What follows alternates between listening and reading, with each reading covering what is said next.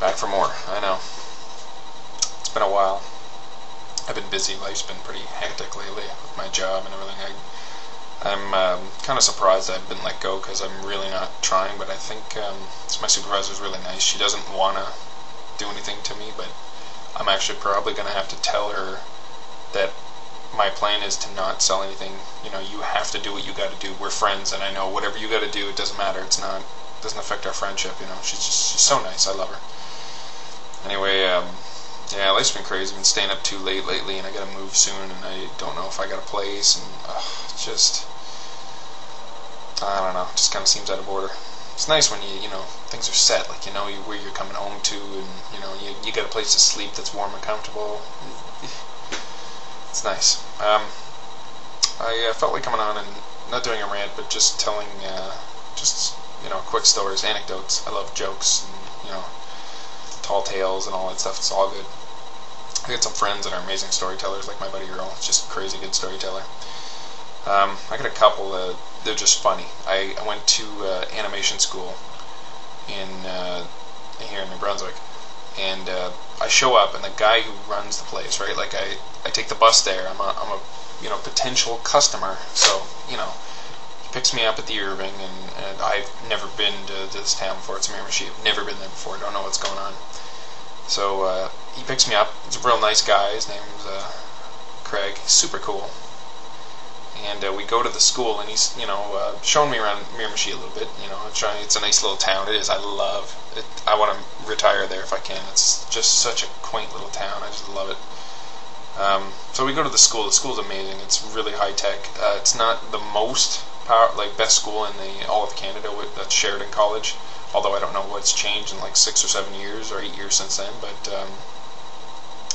at the time, Sheridan College was the place in Canada where Disney looked first, if they looked anywhere. And Miramichi, had some good students and everything. Really great teachers, like some really good technology and stuff, but they just weren't the best of the best of the best. But I mean, what do you want? It's New Brunswick, right? Like, for New Brunswick standards, it's a phenomenal school. I really enjoyed it. I would have went too. So this prep course was for a month. You go there, you try it out for a month, and if they like you enough, or if you've come far enough and you show enough potential, they'll accept you into the school. And I didn't do that well because I was homesick and also I was just a kid, so I mean it's hard to do. Anyway, Craig's showing me around, and he brings me into the class, and he's being very professional, right? Like he's a super nice guy, but he just he wants to impress me because he wants people to come to the school. So we walk in, and starts introducing me to all the animators, and I look around, and they got the desks are all there, and they have those little turny cell things that they work on. They see through, and you got a lamp so you can flip back and forth. A lot of work. So anyway, he starts introducing me to the animators, and I think the point of this anecdote is animators are nuts. They're so fucking crazy. Gene, who's like hilarious, comes up, and he introduces me to Craig. Introduced me to Gene, and he's like, "This is Gene." What does Gene do? Goes up and grabs his crotch and says, "I just grabbed your biggins." Craig has this look like, what the fuck? Oh, it's one of my favorite stories. And then, later you get to find out that it's all fun and games. Like, animators are nuts. They have to be, right? Like,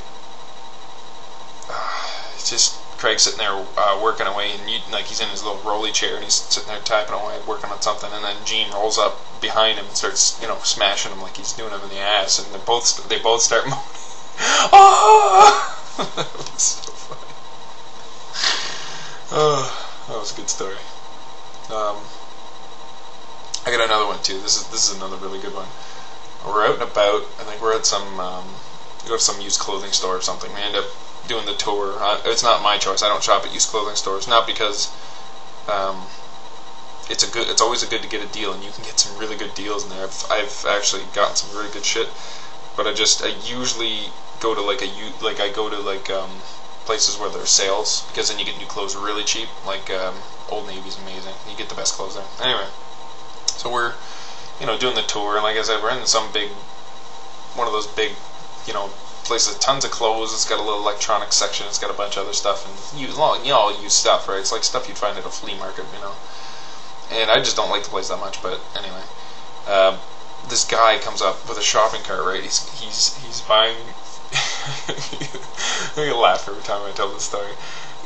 He buys speakers, right? Like he puts them in the shopping cart. And they're big old box speakers, like they're huge, pretty big. You know, they're like, 3 or 4 feet tall and a foot wide. You know, so he puts them in the shopping cart and he's pushing them along, and lo and behold, there's a little like edge, where the floor comes together, a little metal one. Bumps it. Fucking, the thing is top heavy, right? The 2 speakers just fucking pile out onto the floor and just fucking panels go everywhere. Like the speaker, it's like the actual component is stuck on the inside of so it's all fine, but it just, everyone in the store turns and looks, and this guy just picks it all up and fucking pieces it all back together. And then he pushes it towards the counter to go pay for it, and fucking hits another bump, and speaker falls out, fucking panels everywhere. They both fall out and just explode all over the floor. And just if that was ever usable, like, he still bought them.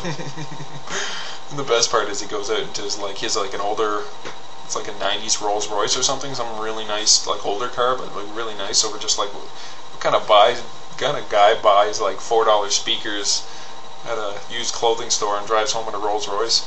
So we lost track of the guy for a little bit, so we're walking out to the car, and of course we look over. Who do we see? Pushing the car, and then fucking boom! Speakers fall out and shatter everywhere again. Oh my god, it's getting too late. I'm getting a little flap happy. It's so funny to watch this poor guy like trying to get these speakers into his car and just dropping them, and they go.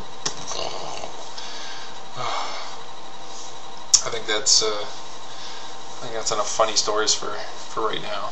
I'm sure I got a couple more before I get tired and have to go to sleep.